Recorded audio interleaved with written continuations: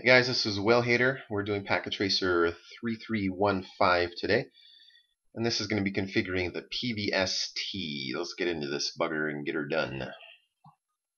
So starting off, we're going to do something a little differently. We're going to start configuring this as a VTP server, just kind of switching it up a little bit. And we're just using some of the commands from the last chapter's packet tracers. Now first we have to create a VTP domain. We're just going to use the capitalized CCNA, and then we're going to turn S1 into the server for the VTP domain. Now I tried using the range command on this, but it didn't work, so I just have to create each one of these VLANs separately from each other. But once that's done, you don't have to do it on any more of the other switches, because the VTP server will send that information to the rest of the switches. So that's why we're doing the VTP information, or the VTP domain.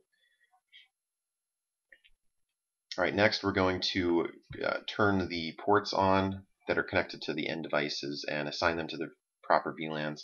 So for S1, it's going to be F06 PC3. You can see over there on the right.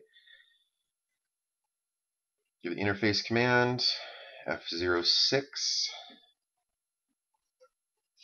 Turn it on with the no shutdown commands, and then we're going to turn it into an access port and then assign it to the VLAN number 30. Okay.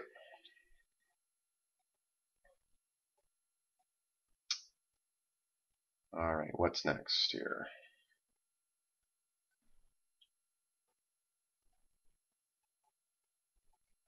Alright, we also need to do the VLAN, or the trunks. So ports 1 through 4 on each one of the switches actually are going to be trunk ports. So we use the range command F01 through 4 and then turn them into trunks. And then we also need to be the native VLAN of 99. So that's important. Now we're going to get some native VLAN mismatch errors here in a little bit, but just don't pay any attention to those until we get them all configured, and then those will go away. So now let's go to switch number 3, and we're just going to create that VTP information again using the VTP domain command and turn this guy into a client. There we go. Okay, so now we're going to turn that port on for the PC1 and assign it to a VLAN. Also need to make it an access port.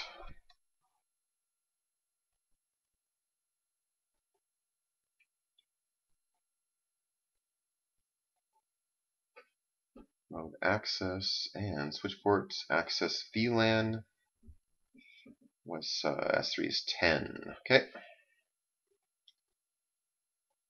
And then we're going to do also the trunks. I think, yeah, trunks. Yep.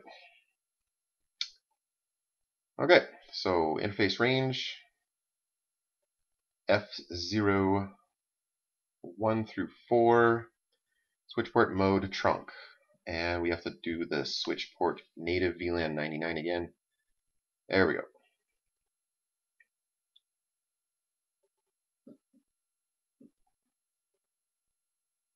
Alright, now let's do S2. Just buzzing right through these things. No problem for guys as smart as us, right? Or girls, whoever might be watching. Alright, configure T interface, or no, we'll do the VTP. VTP domain CCNA. Also turn this one into a client. We'll watch our completion points climb as soon as we get that configured, because it's going to start pulling in that VTP information of those VLANs as soon as we create these as a trunk, actually. So, or those F1 through 4 needs to be trunk to receive the VTP information. So we'll get the F18 going, get it turned on, get it turned into an access mode, and then also assign it to the VLAN VLAN 20. Yeah, 20.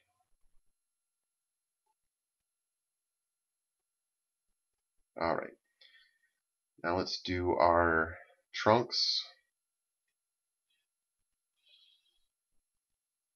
Then assign these ones again to the switch or the trunk VLAN 99.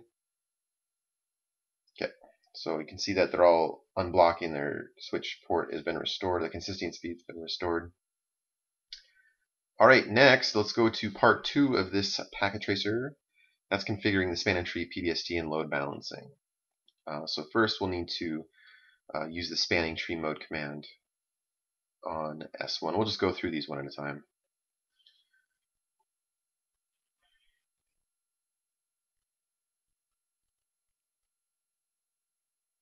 Now we need to make S1 the primary for VLANs 1, 10, 30, 50, and 70. So we'll give the root primary command for those. All right. That does it for that one. Let's go to S3. Okay, we'll go to spanning tree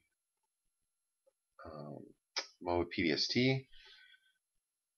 And then this one for S3, its primary is going to be 20, 40, 60, 80, and 90, and 9. And that's going to be the root primary for those guys. Now for S2, it needs to be the secondary for all the rest of these. But first we'll make it PBST, and then we'll start the spanning tree VLAN, and then just list every VLAN that there is. 1, 10, 20, 30, 40, 50, 60, 70, 80, 99. Root secondary.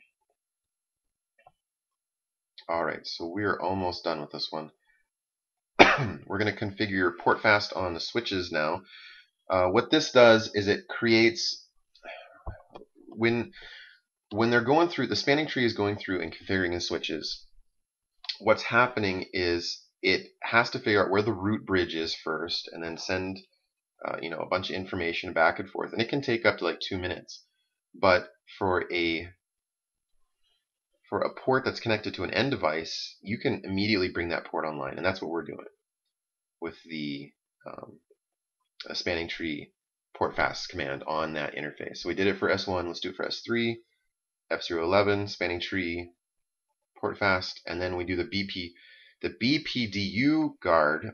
What happens is if that port ever gets attached to another switch and it gets a BPDU, which is Bridge Protocol Data Unit, if that ever comes in, which means it's coming from a switch, it's going to shut that port down. And that's what the BPDU guard, if I could say it correctly 5 times fast, that's what that does. That's all that is.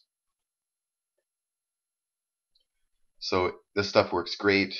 The port fast works great if it's an end device. It does not work very good if it's connected to a switch. It just creates problems. All right, now look at all those green lights. Isn't that wonderful? The last thing we're going to do is assign the VLANs 99 on each one of the switches. We're going to give it an IP address and a subnet mask. So go to the interface VLAN 99 and add the IP address. And we're going to save ourselves a little time here with a little trick. So 3199, 1, 255, 255, 255, and 0. Now highlight all that and copy. It's going to save us some time. Enter. No, shut that. I don't think I actually need to do that. Okay. Next, X3. Do the interface VLAN 99. And just paste. And we're going to change that 1 to a 3 for switch 3. Enter. Okay. There it is. We're at 98. We're almost there, boys. Interface VLAN 99. Hit the paste. Back here and change that to a 2. And we're done. Awesome. Isn't this wonderful? Thank you very much for watching. Peace.